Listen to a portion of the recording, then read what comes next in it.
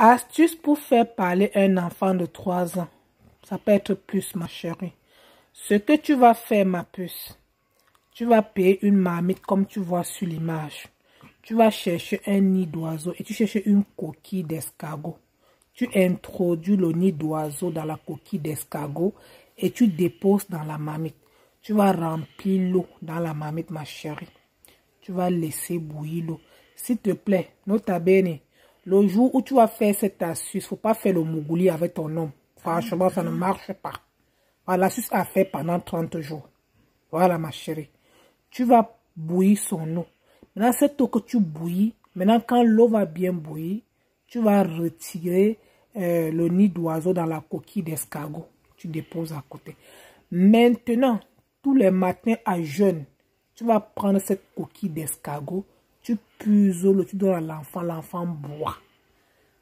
Très tôt le matin sans que l'enfant ne mange. Ma chérie, fais cela pendant 30 jours.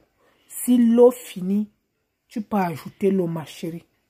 Tu vas venir faire ton témoignage. Cette astuce, elle est spectaculaire. Je dis bien spectaculaire.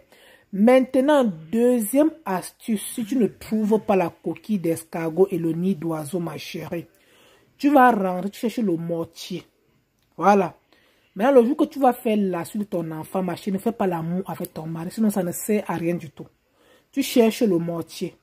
Maintenant, tu vas prendre 1 litre d'eau. Tu rentres. Si ton enfant a l'habitude de boire 2 litres d'eau par jour, tu vas prendre 2 litres d'eau, tu vas tourner dans le mortier et tu vas piler l'eau là 4 fois. Voilà. Si c'est ton homme qui va faire, il pile 3 fois. Mais si c'est la femme qui pile, c'est 4 fois. En formulant tes vœux pour que ton enfant parle, tu fais tes vœux, tu parles. Et l'eau que tu piles, l'enfant doit boire toute la journée. Donc quand l'enfant a soif, c'est cette eau que tu dois donner à l'enfant boire. Le lendemain, tu refais pareil. Tu comprends? Faites cela, ma chérie. Tu vas voir comment ton enfant va commencer à parler. Et s'il vous plaît, mes caviars, quand l'enfant commence à parler, n'hésitez pas à revenir ici là faire votre témoignage. Le lien de mon WhatsApp est sur les commentaires et sur le profil. N'hésitez pas à venir témoigner. Faites cette astuce. Tu choisis ce qui peut t'arranger, ma chérie. Soit c'est pour le nid d'oiseau, soit c'est pour le pilon. Tu piles l'eau, tu donnes à l'enfant, l'enfant boit. Merci beaucoup. J'espère que j'ai répondu à ta question, ma puce. Bisous.